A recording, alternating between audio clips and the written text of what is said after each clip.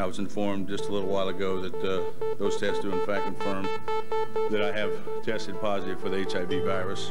3 pills in the morning, the Viramune, Trizavir, which is HIV medications, and then Bactrin, which is it's an antibiotic that supposedly fights any type of infections that you may come down with. And in the evening, I take the 2 of the Viramune and the Trizavir again, along with just a multivitamin. And that's pretty much it. I take it 8:30 in the morning and 8:30 in the evening, and that's it. Pretty simple.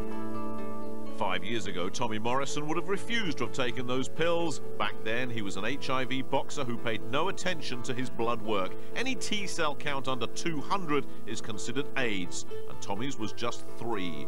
At that time, his willingness to take medication was 0.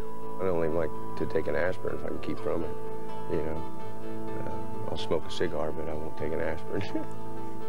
In the ring, Morrison was most famous for defeating George Foreman in a 1993 WBO heavyweight title fight and for his role as Tommy Gunn in Rocky V.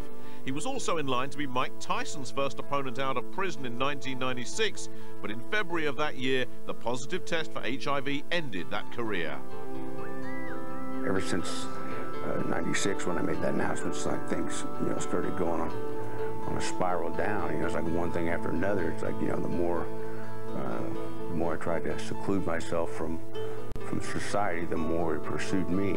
You know, I couldn't walk outside and, you know, spit in my front yard without getting in trouble.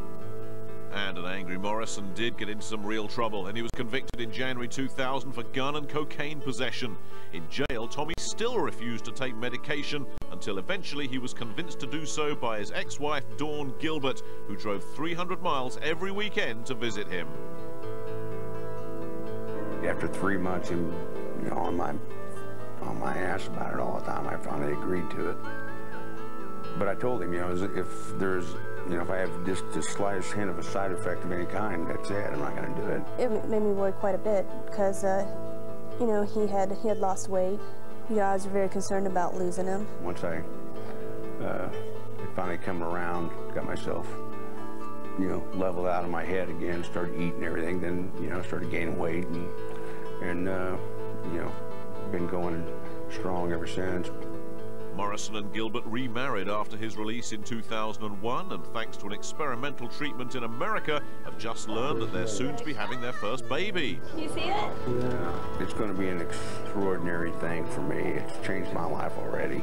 It's something that seemed so far out of reach, you know, 2 years ago, and now it's fixing to happen, you know, another 6 months.